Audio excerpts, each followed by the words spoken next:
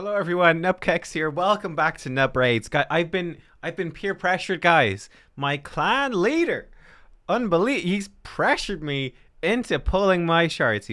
I was saying, man, I want to pull shards, but I don't want to. Well, actually, I didn't say that. I said I was tempted. I set myself up for failure. He said, "How many do you've left?" I've got 18. He said, "Pete, my clan. This is my clan. I can't say no, guys. I have to obey, right? I have to. I mean, let me know. I think you should let me know in the comments as well. Like, if we don't get anything, he should probably donate via PayPal so I can refill these 3 sacred shards that we're about to pull here. I actually think that's only fair. In fact, it's lenient, if anything. Really, it should get me more.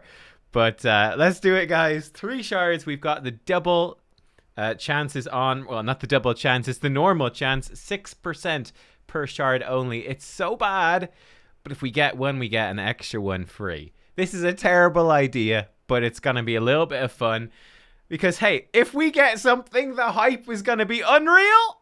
Oh, the little loading circle, it had me going. Aethar, no sir. Attempt number 2. I like to lead by setting a good example. Oh, no, it's an epic again. Adriel. This is it, guys. The last one.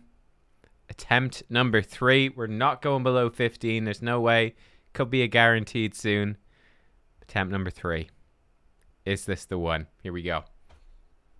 Here we go. Oh, it's an epic. Ultimate Gaelic. Even regular Gaelic is bad. This guy is bad as well. Ultimately bad. Well, there you go, guys. Peer pressure is not paid off. 3 sacred shards down the drain.